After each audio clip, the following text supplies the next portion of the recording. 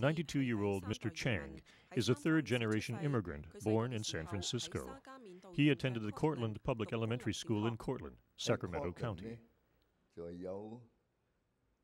Cortland had two public schools to educate students from grades 1 through grade 8, with one for Chinese and one for Caucasians.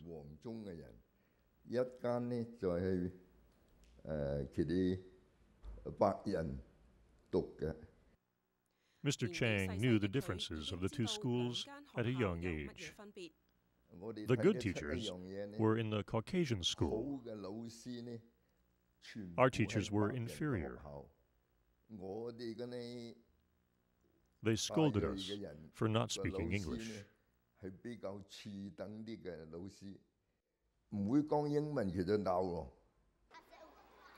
Until the mid-20th century, the U.S. still practiced segregation. In 1954, the U.S. Supreme Court repealed this policy.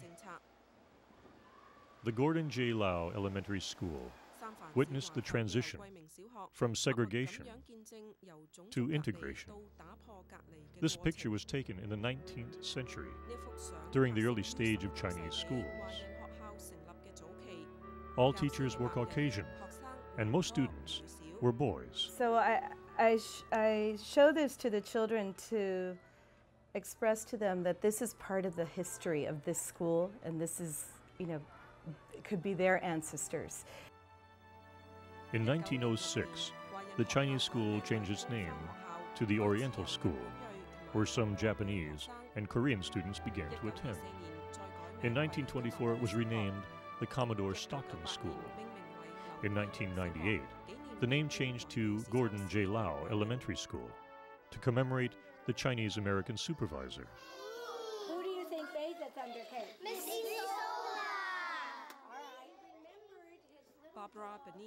Barbara Benini taught there for 40 years. She recalled the first day of class. When I walked into the classroom, I remember the quietness of the classroom, the children who sat so very quietly, and how would I speak to them through a different language.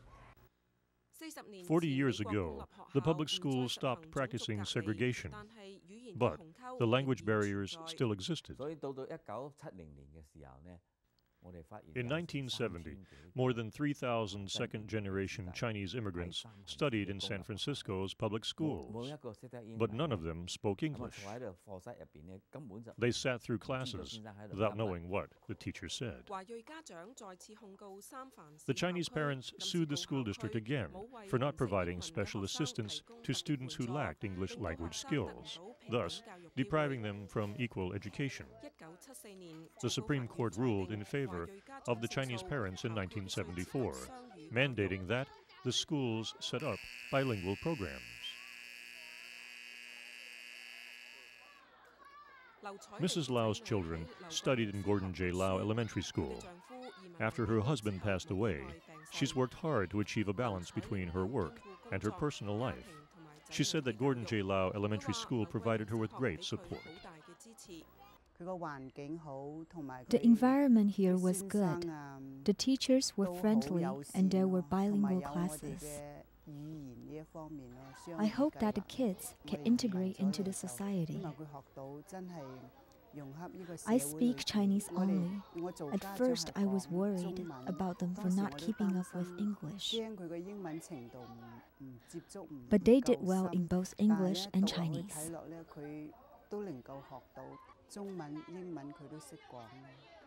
床前明月光，疑是地上霜。举头望明月，低头思故乡。 The bilingual programs at the Gordon J. Lau Elementary School helped many Chinese students transition smoothly into their new environment. I came to this school 2 years ago, not understanding English.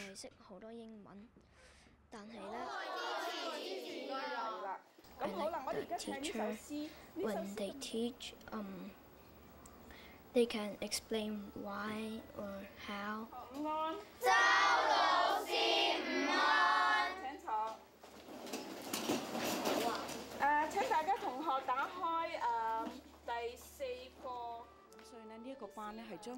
This class helps them to transition from Chinese into English.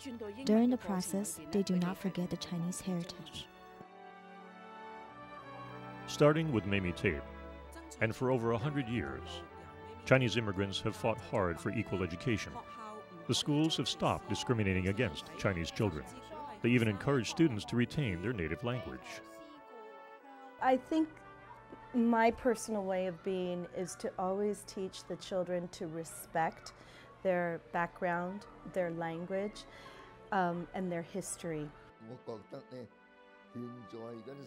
I feel that the children are fortunate to study here, regardless of ethnicity.